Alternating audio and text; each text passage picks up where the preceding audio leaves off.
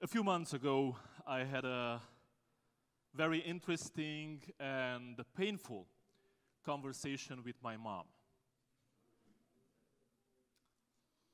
I knew her father died when she was 5. So I asked her, "Mom, do you have any recollection, any memory of your father?"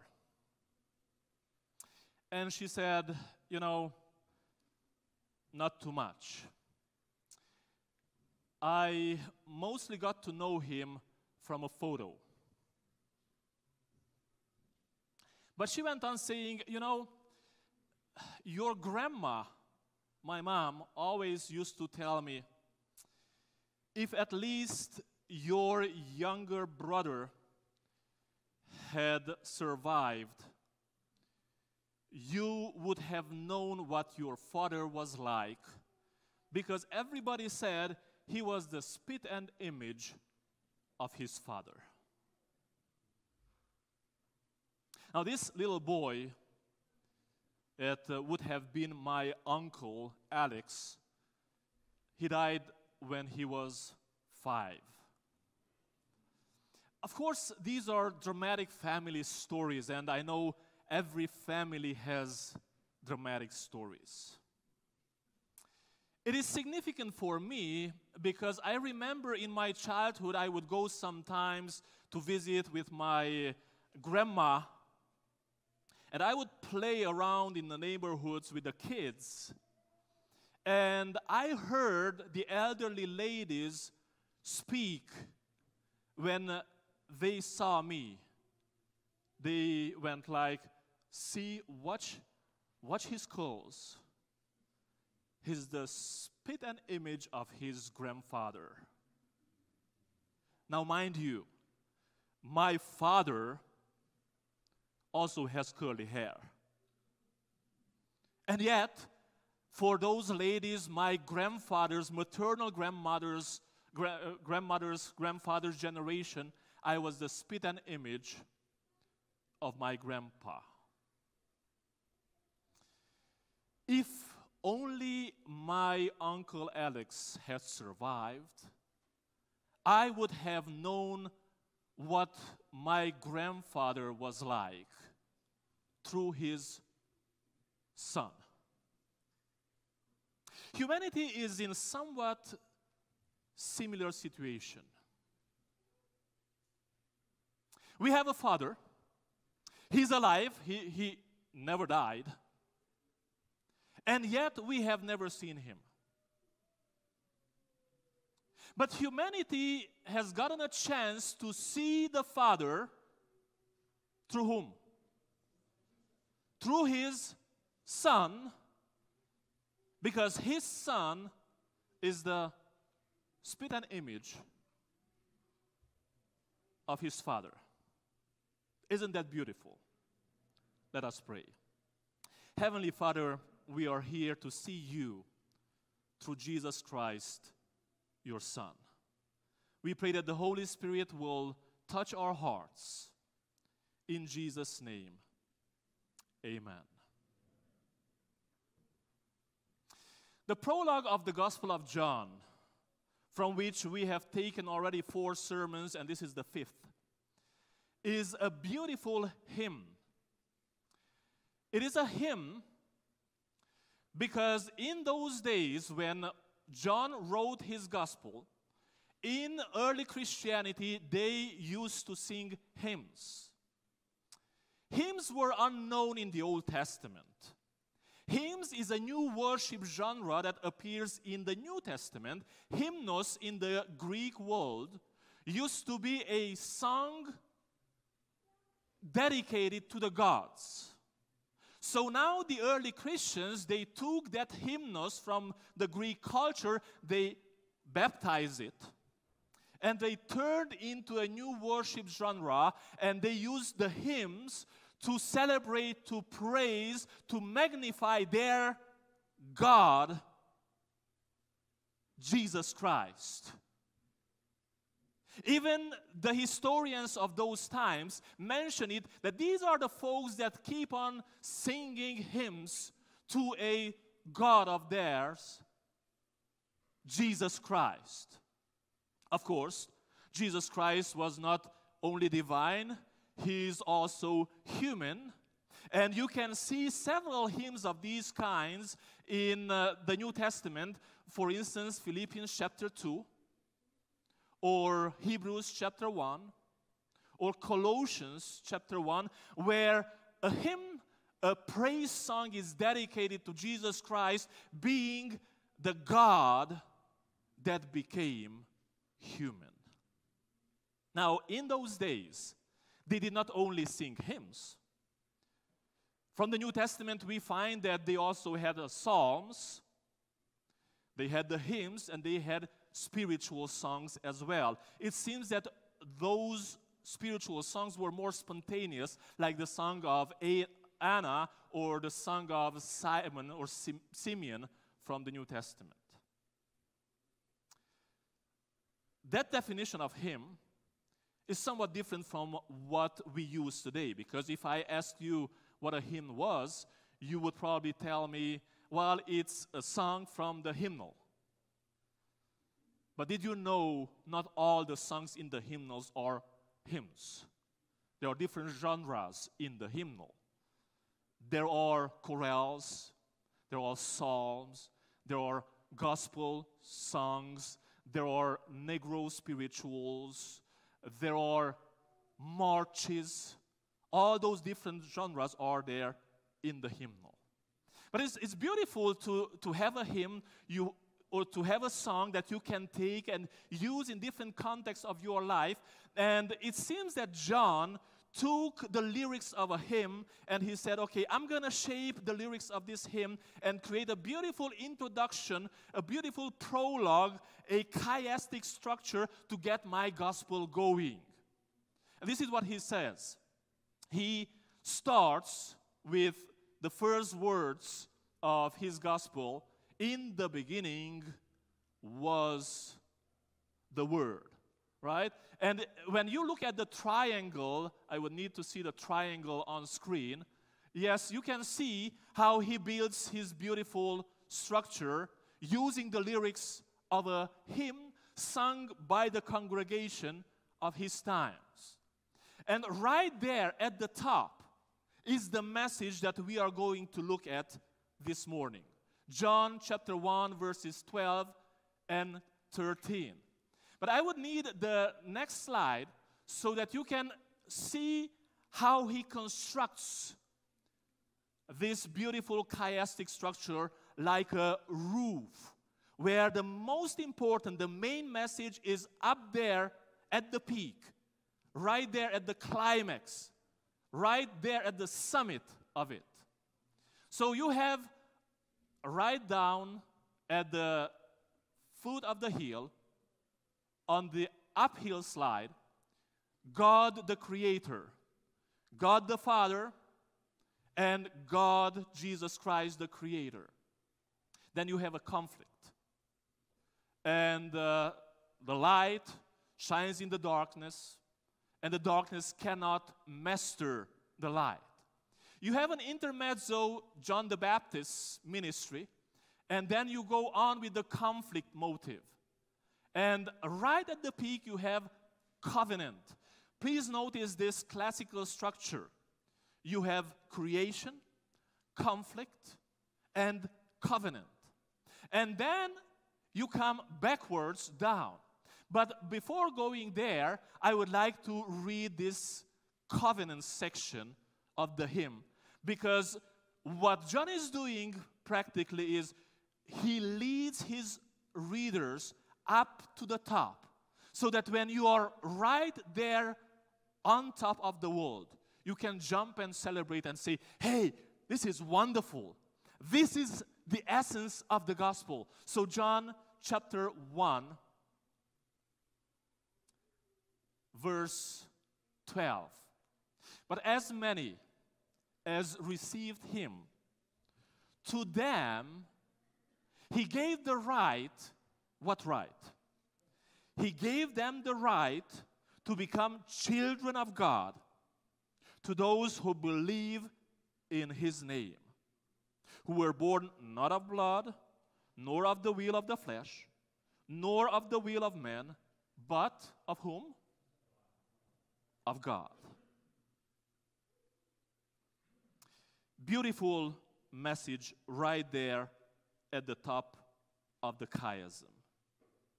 And now, watch and see how the chiasm goes on with the downhill section. So upwards, you have creator, conflict, conflict, covenant. Downwards, you have covenant, fullness, fullness, and then the relationship between the Father and the Son. Because the Son is being presented to us as the exegete of the Father. Does anybody know what exegesis means? Exegesis is when somebody takes the Bible and brings out its message, unfolds its message. Jesus Christ, and that's exactly the word used in chapter 1, verse 18. He is the exegete of the Father. He brings the Father out. He makes the Father known. He introduces, he reveals the Father. But in between covenant and this section about the Father and Son relationship, you have the fullness of God revealed in Jesus Christ. And this fullness is comprised in two words. What are the two words? John speaks about the children of God, those that got the right to be called children of God, and he says, I am part of them. Because in verse 14 he says, and the Word became flesh, and he dwelt, or he pitched his tent, he tabernacled among who? Us, me included. Then he goes on and he speaks about the fullness, because he was full of grace and truth, he says in verse 14. But then he later comes back to it and he says, yes, we all received from his fullness. What is his fullness?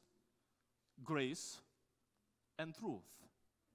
And then he emphasizes and he says, grace after grace.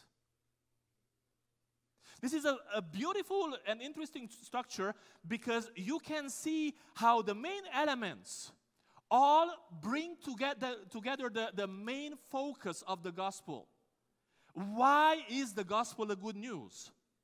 Because at one point, people that were lost, people that were deep in their sins, they get a chance to come out. They get a chance to be called children of God if they receive Jesus Christ, the Son, who is the revelation, the spit and image of the Father. Now, in order for somebody to be able to receive, somebody else has to what? Give. Very easy.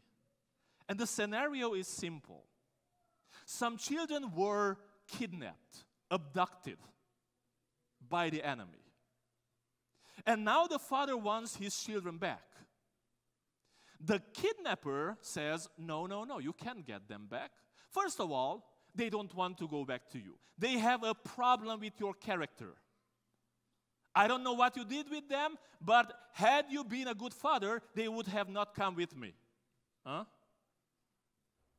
And second, if anybody from among them would ever decide they wanted to go back to the father, well, it would not be ethical for me to just give them over to you like that. You should pay a ransom for them. So this is exactly what God does. He gives. He gives his Son as a demonstration of his love, of his character toward them, love that is comprised of grace and truth. And at the same time, he pays the ransom, because Jesus Christ does not only reveal the Father, he actually dies for you. And the biblical word in the New Testament, hyper, actually means instead of you or on your behalf. In order for me and you to benefit of this, we have to receive.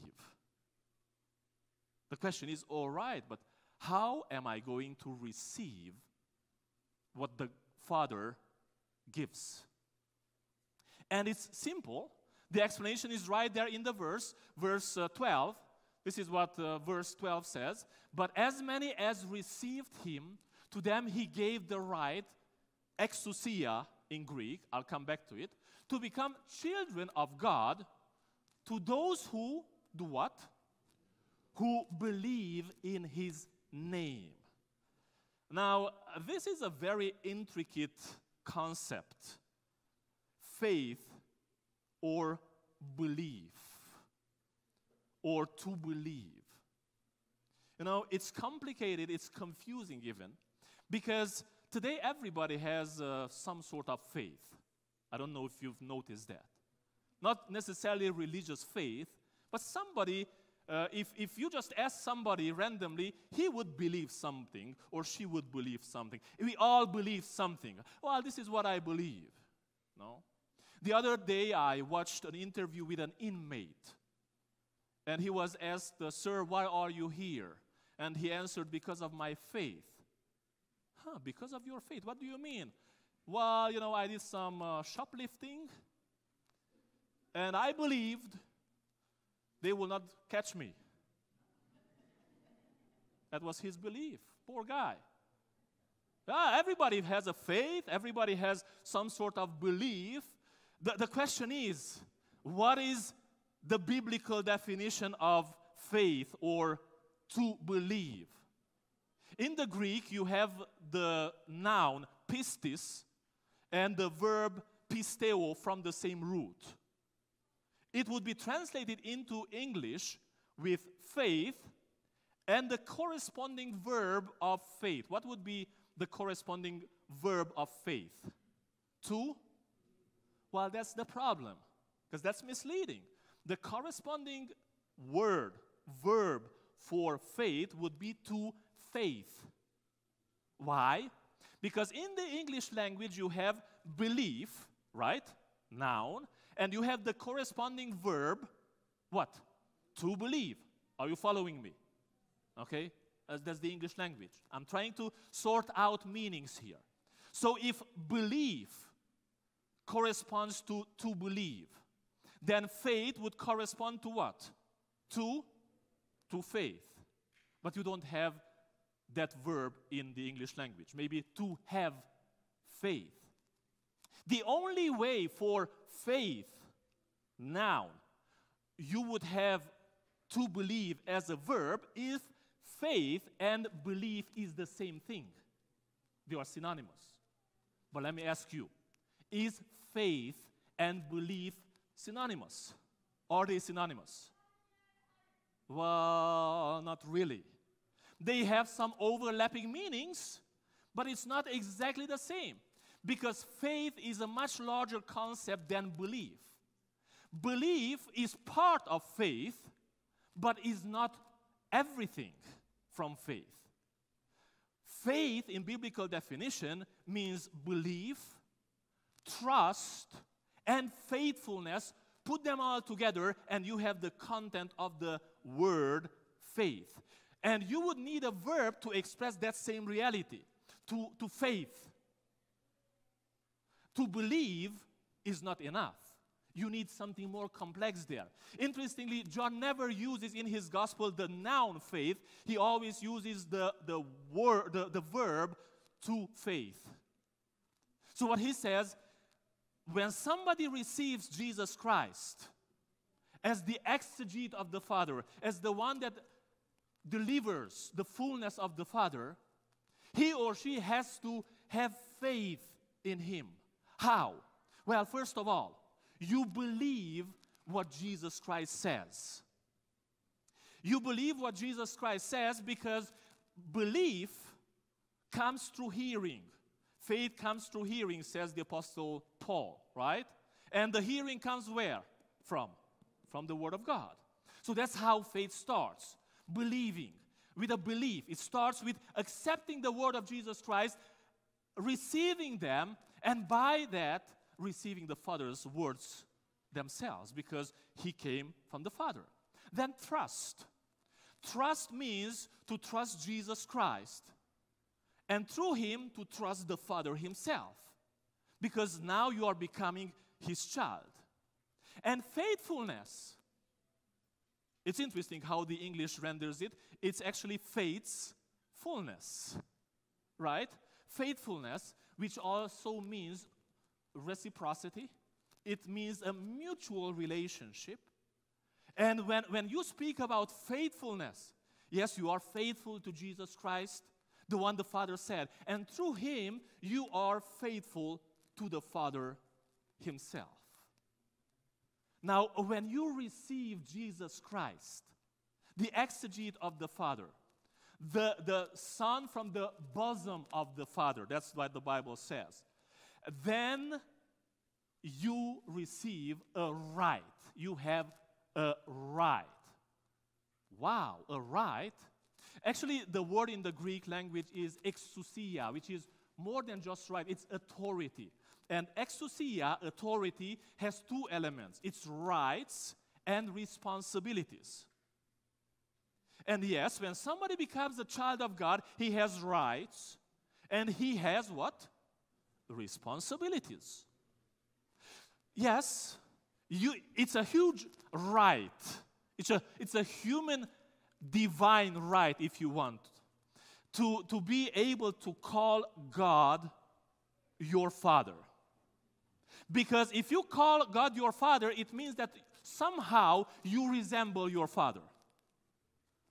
If you received Jesus Christ, you received the Father, therefore you are a child of the Father. Not everybody has the right to call God his or her Father in this sense, yes. Biologically, by creation, we are all his children. Some are rebellious, some are faithful.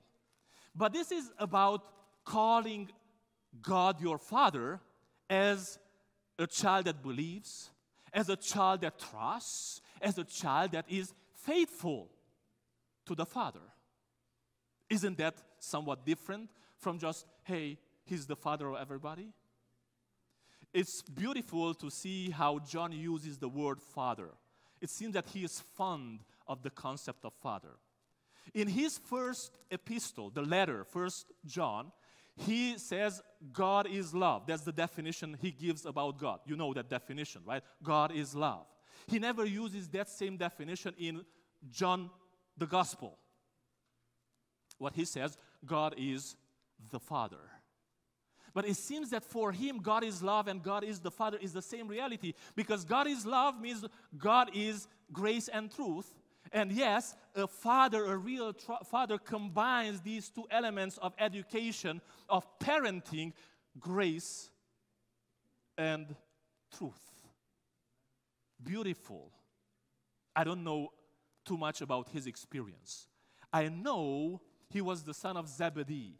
Does anybody know what the name of his father was? John's father's name? Nobody knows John's father's name? I said he was the son of Zebedee. Okay? Zebedee is not his mother, okay? Zebedee is his father. Oh. All right. So he had a father, and we know from the Gospels that he would go with his father on the lake to do what? Oh, what a cool dad, huh? Right? Go with your sons, James and John, fishing. If they had a surfboard next to the ocean, if they had time, because they had to work. Fishing was not leisure. It was hard work. But they worked together. What we know from the Gospels is that John and James, they had a surname. They were the sons of thunder. So thunder was their father. Huh? Well, maybe Zebedee was a thunder. I don't know. Most people say that the name indicates that they had a thundersome character. They were like, you couldn't deal with them easily. But then somebody came to them and told them, hey guys, come with me, come follow me.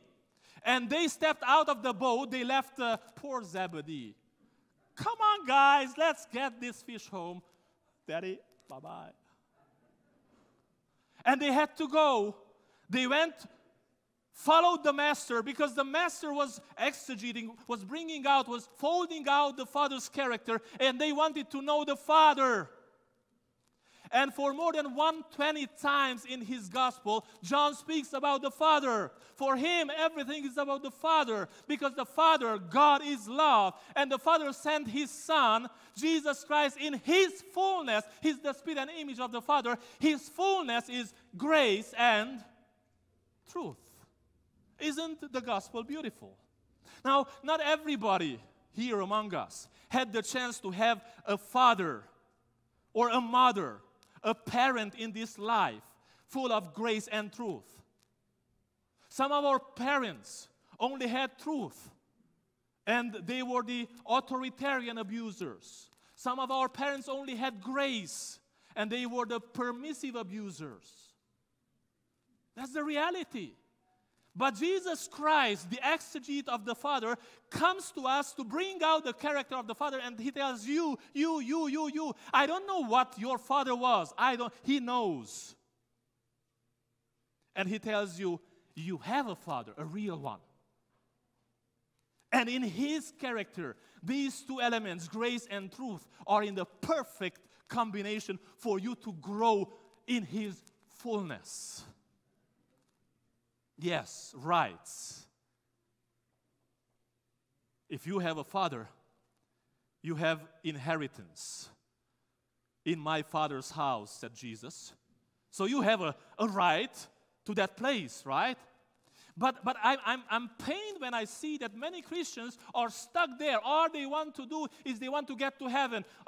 Pastor, I don't care. All I want is to go to heaven. I don't care about anything. No. If you have a father, if you're a child of God, you have more rights than that. It's a huge right to have siblings. Say amen. Siblings. Only those that did not have siblings, they know what it means not to have siblings. You have a big brother called Jesus Christ. Yes, you are the child of the Father through him, and he went to prepare the place in his Father's house, your Father's house. But that's not all. You have other siblings. We call one another brother, sister, brother Nick, sister Mary. Beautiful, isn't it? Let me tell you something. Brother and sister is not limited to Seventh-day Adventists.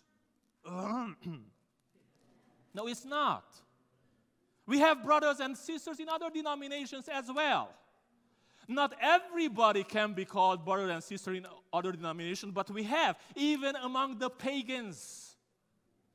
You don't believe me? Let's read it together. Desire of Ages, 6:38. I read this first part of the passage last time. I'm going one step further to make a point. Among the hidden are those who worship God, how? Ignorantly. They don't know too much. Those to whom the light is never brought by human instrumentality, yet they will not perish. Go on. Though ignorant of the written law of God, they have heard his voice speaking to them in nature. Yes, because the Creator speaks in nature as well. And have done the things that the law required. Their works are evidence that the Holy Spirit, watch this, the Holy Spirit has touched their hearts, and they are recognized as, say it aloud, children of God among the pagans. Wow.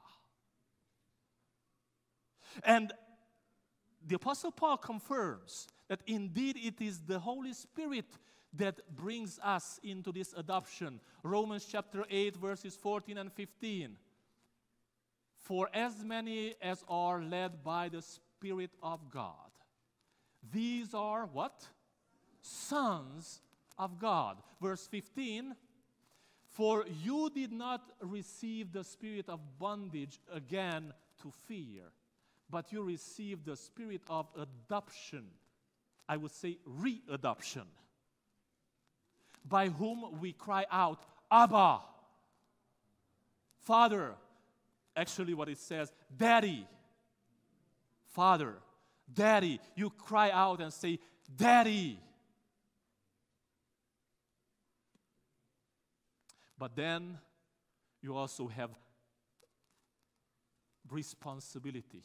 Because exousia is not only rights, it's also responsibilities. You know, right after their baptism, Jesus told his disciples, right after their baptisms, as the Father sent me, so send I you. You should have already stopped me. Because he did not say that right after their baptism. He said that 3.5 years later. And that makes a difference. Because 3.5 years he poured into those people. And then he sent them. That's called discipleship. And that's responsibility. See, somebody that was born and raised in a larger family could not avoid parenting. Not parenting as a receiver of parenting, but parenting as something you do, even if you are not the parent. I have 4 brothers, a family of 6, mother, father, and 4 brothers. The eldest parented me. He was 2 years older than me. Misparenting, that's what you call it. But he parented me. But then I got the chance to parent my younger brothers, 5 and 7 years younger than me. It was not a right only, it was a responsibility. It was expected of you, if you were a child of your parents, to parent your siblings. Yes, I got a chance to feed them, to bathe them, to rock them, to change their diapers, even wash their diapers. Yeah, that was the time. I'm using these illustrations because that's the time of the Bible, and those are the illustrations the Bible uses. We have responsibilities, not only rights. I have to help them grow from babyhood to a kid, from a kid to a youngster, from a youngster to a full-fledged adult. Is it different in the spiritual realm? When somebody is born again, do they become babies, kids, youngsters, or adults? What do they become? So then why do we treat them as adults? A baptism is a great celebration. So good, the baby is here. And then everybody leaves. Who's going to feed the baby? Who's going to rock the baby? Who's going to bathe the baby? Who's going to change some diapers because babies mess up? I'm speaking not about biological people here. I'm speaking about spiritual growth. We have responsibility. So how is a spiritual baby going to become a spiritual kid, then a spiritual youngster, then a spiritual adult? Parent. How? The Father is not here. Nobody has seen the Father. His Son, the only begotten Son, our elderly brother, our eldest brother, he went back, right? He's not here physically. We have the Holy Spirit. But how is the Holy Spirit with us? Is he a hologram? Like the hologram of the ABBA group? something that is there but is not there. By the way, Abba doesn't have to do with this Abba from the Bible, okay? That's a different kind of Abba. It's not the same meaning. But the Holy Spirit wants to use you and me. That's how parenting, that's how discipleship happens. We call it spiritual growth, or to grow in faith. To grow in faith? Yes. To grow in belief. Let me ask you, is the belief of a kid the same as the belief of a baby? Why not? Because of growth. Is the belief of a youngster the same as the belief of a kid? No? Why not? Because of growth. Is the belief of an adult, a parent, the same as the belief of a youngster? Is it the same? Why not? Because of growth. Take trust. Trust. Can a baby trust? Does a baby trust? Let me tell you something. I've seen it happen. If a baby is hungry, that baby will take almost any breast. When my youngest brother was born, an aunt had a baby too. So my mom and the aunt. One day, mom had to drop off something at the house of my aunt. And the baby was crying like crazy. He was all over the place. His grandma was there with him, my cousin, and told mom, hey, I don't know what to do with him. He drives me crazy. And mom thought about it, took the baby, gave him a breast, and he took it. A spiritual baby is vulnerable. Yeah, he would trust if you're around, but a baby has needs. A spiritual kid can be easily abducted. Yes, that's a reality. Watch out. A spiritual kid can be abducted. A spiritual youngster can cave under peer pressure. It's nothing to play with. Yes, when you cave under peer pressure, it takes maturity. You have to become a parent to finally understand, a spiritual parent to finally understand the responsibility. Hey, I cannot play with this because I have children watching me. And I have responsibility. And then take faithfulness. Faith's fullness. I said it's reciprocity, mutual relationship. Faithfulness is to reflect God's fullness. And how is God's fullness reflected? Grace and truth. Wow. You know, when I first heard about this church, this beautiful church, the first thing I did, you know what it was? What everybody would do. Go online and check it out. That's the reality we live in. Okay? And something caught my attention. It was the beautiful mission statement. To know Him, or to know Jesus, and make Him known. I said, wow, this is beautiful. That's all discipleship. Because spiritual infants and spiritual kids, for them the most important thing is to know Jesus. From spiritual youngsters on to spiritual adults, they not only know Jesus, they also want to make Him known. But here's the danger. If I get to know a distorted picture of God, that's the exact picture I'm going to make known. If I know God only as grace, I'm a dangerous person. If I know God only as truth, I am a dangerous person because I misrepresent the character of God and I mislead the children and the potential children of God. Yes, it is responsibility.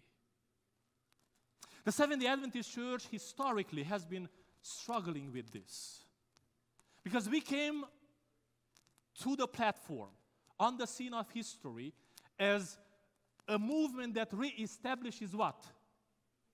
What? The truth. And that didn't come without danger. Ellen White saw the danger already in her time. And in her time already, she pulled the alarm time and time again. Look at what she says in Review and Herald. Review and Herald in 1890. Review and Herald, 1890. As a people, we have preached the law until we are as dry as the hills of Gilboa that had neither dew nor rain.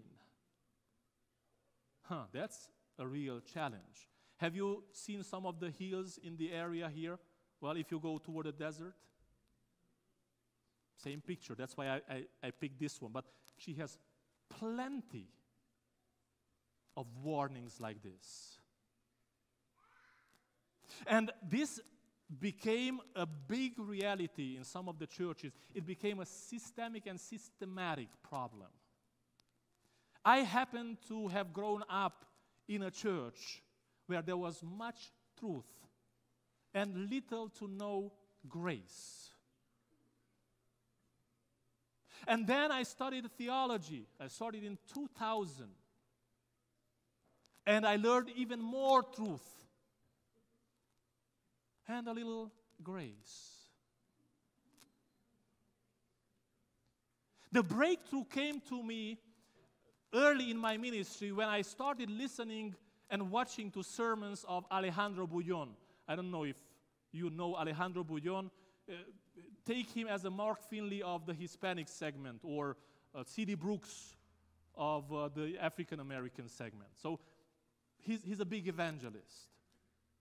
And listening to how he exposed the God, how he exegeted the Father, I started understanding what Ellen White was saying when she would use the expression, the truth as it is in Jesus.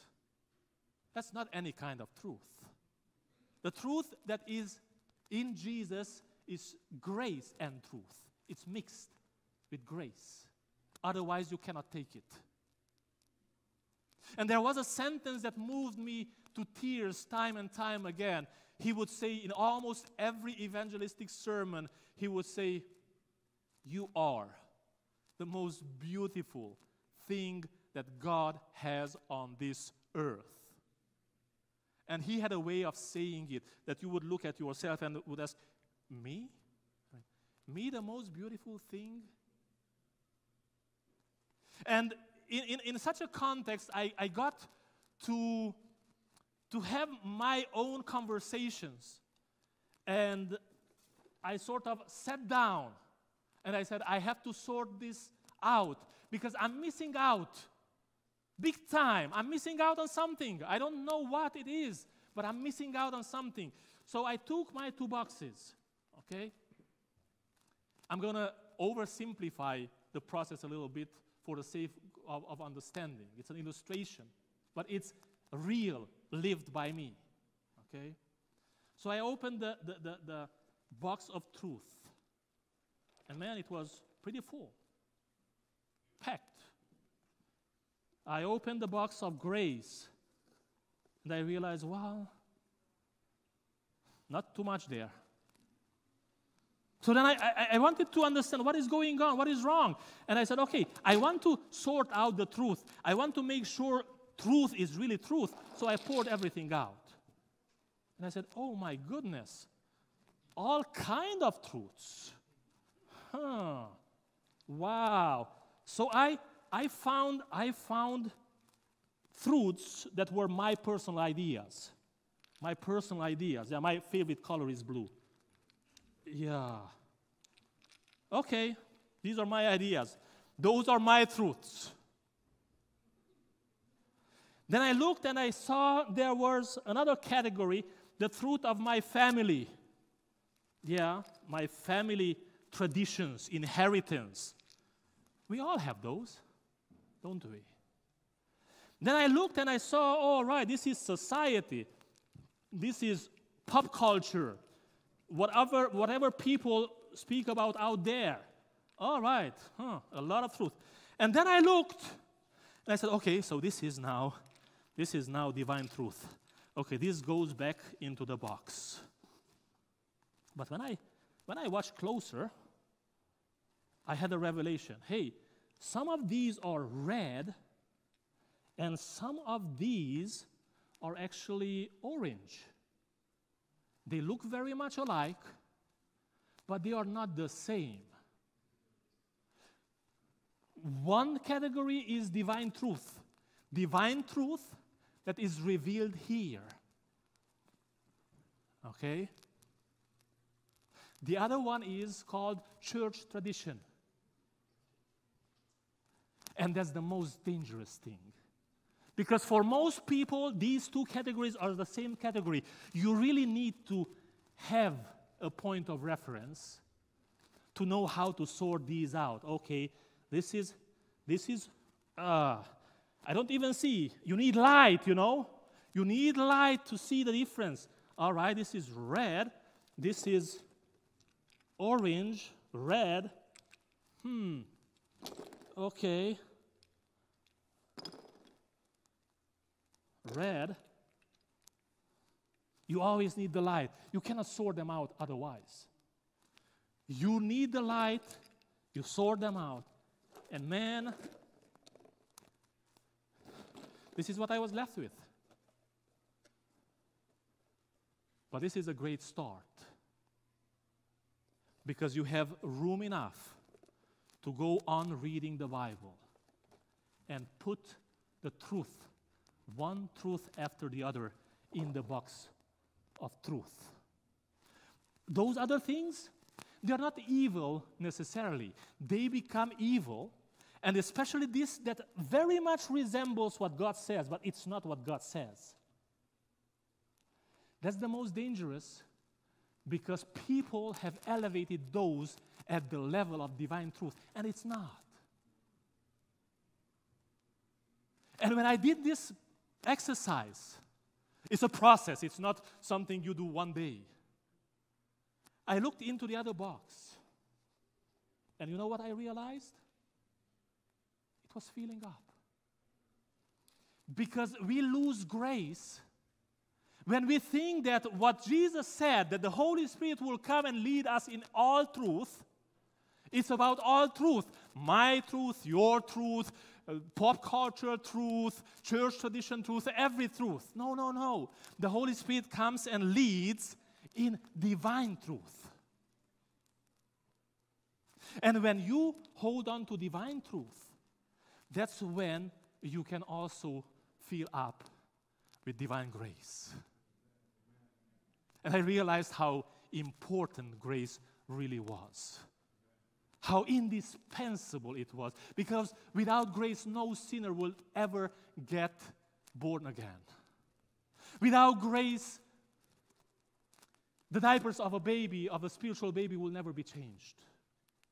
Without grace, the kid that was abducted, when he comes back, he will be beaten up.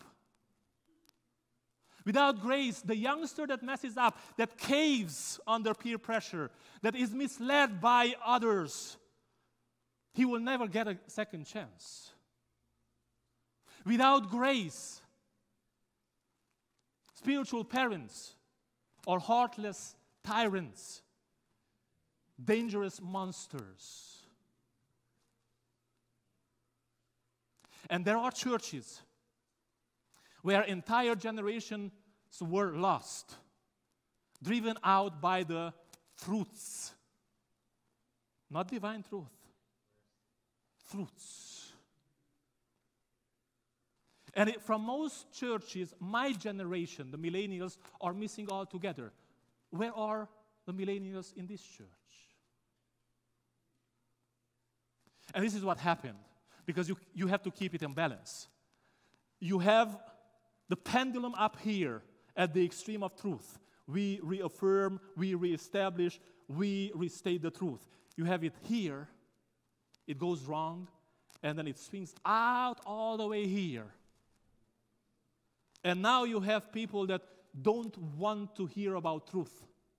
I'm fed up with truth. I'm sick and tired of truth. Don't even mention the truth to me. And we are struggling, brothers and sisters. I could lie, but that's the truth. We are struggling, and we are here at the end of history, and we are struggling big time with the character of God that we should reflect, grace and truth. But there is hope. There always is hope. Until grace is available, there is hope. There is no hope when you take grace away before grace is taken away. Watch that. Some people have taken grace away before grace being taken away. So the hope is, and I want to really applaud, what God has done through some of you. I came here 2 weeks ago to a memorial service. Some of you were here. Memorial service to Greg Wees. Name is? Yes. Fred. Good.